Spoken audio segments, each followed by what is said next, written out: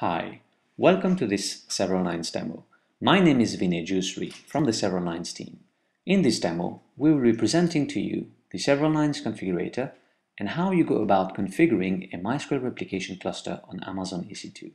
A quick note on the topology that we'll be configuring. This is a MySQL replication architecture with one master, one relay master, and a number of slaves. When using the configurator, you do not need to add any slaves. It is enough to just set up the master and the relay master. And from the cluster control web interface, you can then add or remove slaves. So we will go to our homepage, severalnines.com, and then resources. From here, we will launch the replication configurator. We are now ready to start configuring our MySQL replication cluster. We will pick MySQL 5516. Under Global Settings, there are a range of options that you can choose: platform, cloud provider, ports, username, etc. We will have 0 slaves. We will also be keying in the OS user that we use to log on to the Amazon EC2 instances.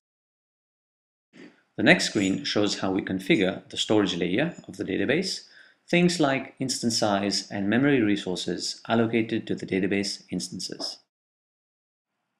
Next, we will set up the hosts that we use in the configuration to place the different MySQL servers. But first, you will need to pick one server from where to start the installation, and that is where the cluster control server will be installed. The EC2 key pair will allow you to SSH into other machines without password, and the cluster control server will enable you to monitor and manage the cluster via a web interface. At this point, we have generated the configuration file for the replication cluster. Next, we will generate the deployment package. This will be emailed to you at the address you specified.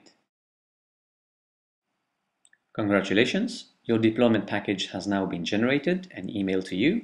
This package contains everything you need to deploy automatically your MySQL replication cluster. We've now come to the end of this demo.